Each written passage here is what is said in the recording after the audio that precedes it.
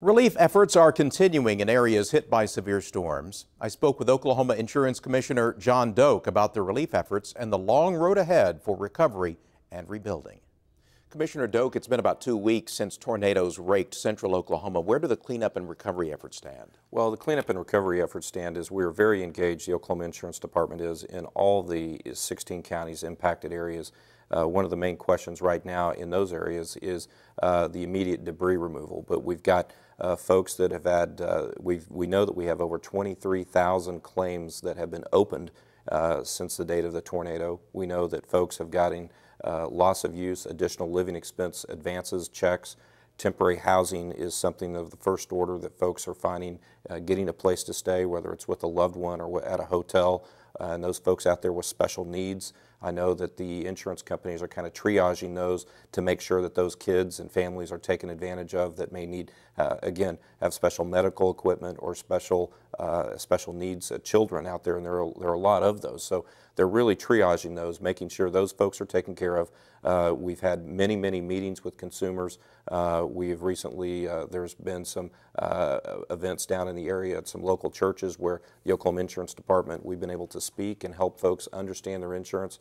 So again, there are thousands of claims underway, and the things is that we want folks to take care of themselves, make sure they're getting copies of their policies. They won't have anything, and the insurance companies are getting those to them.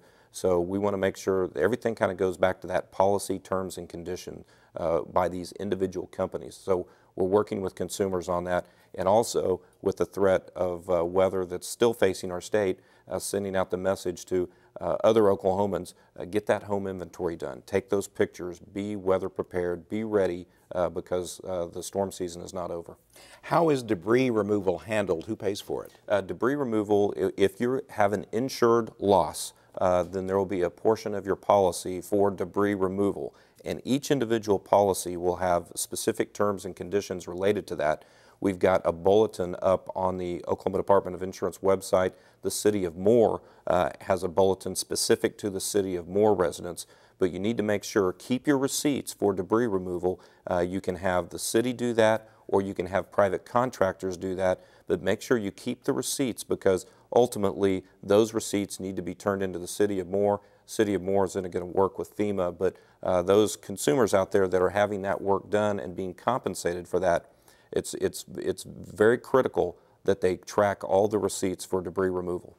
You've been on the ground around the state, especially in Moore. So have insurance agents and adjusters. Are they still in Moore in the central Oklahoma area, and for how much longer? Absolutely. They're going to be in central Oklahoma in the Moore area probably for the next 2 years.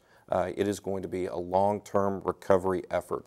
We've licensed, have folks come in from out of state, probably close to 2,000 adjusters from out of state that are here to help. They're catastrophe adjusters. They move from major catastrophes. They're seasoned professionals, and they're here in the area, and they'll be assisting Oklahomans.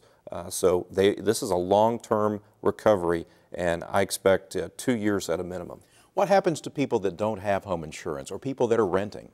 People that are renting, renter's insurance is critically important, and we've done PSAs, for the last year related to the need for renter's insurance. But if there's someone out there that has no insurance, then they need to make sure that they have a FEMA number, get set up with that, and then work through the nonprofits, the United Ways. We've had some wonderful charities step up here in the metro Oklahoma City area, all across the state, that I think are going to be able to try to allocate those dollars based upon that charity's really their mission goal. So we know that Oklahomans are opening their checkbooks and their hearts and helping, and there's an awful lot of folks out there that need help right now.